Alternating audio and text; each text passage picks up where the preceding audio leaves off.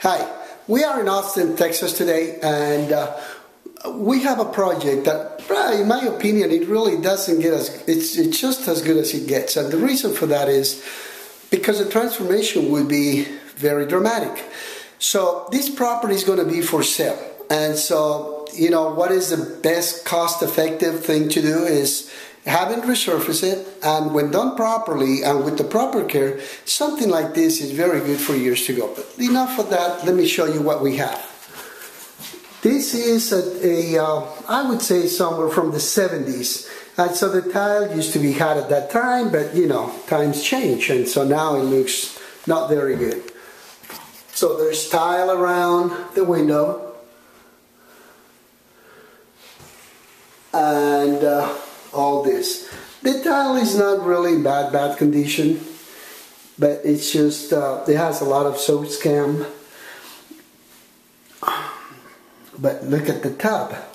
It has a lot of bacteria, a lot of mold around the caulking line. So we have to remove all that, and this tub really needs to be sanitized fully.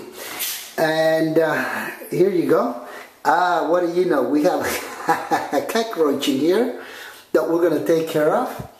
We're going to clean all this, and we're also going to remove this frame.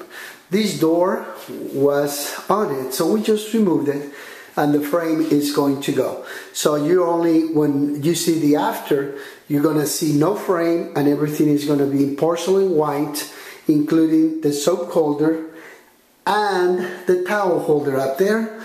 Everything inside the window frame and all this other good stuff. So anyway, let us show you once we're done. We're done with this project on the tub and surround. We removed the light a little sooner, but let me show you what it came like. You see this? This is porcelain white all the way around the frame, on the walls. And so let me show you as much as I can in the front wall. So probably there's enough light for you to appreciate the surround. So there you go. And so remember that really nasty looking caulking line? Well, it's all perfect now. You remember the door frames? The door frame, it's gone. We fixed the ledge. There was a lot of damages in it. And it's a beautiful tub. It's in very good condition. And so here it goes.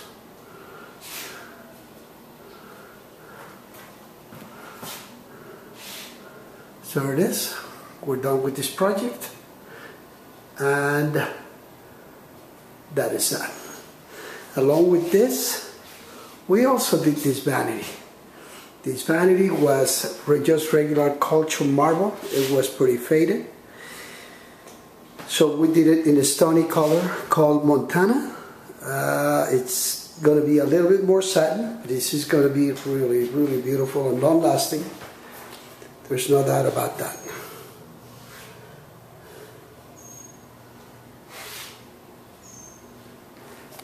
Thank you for watching.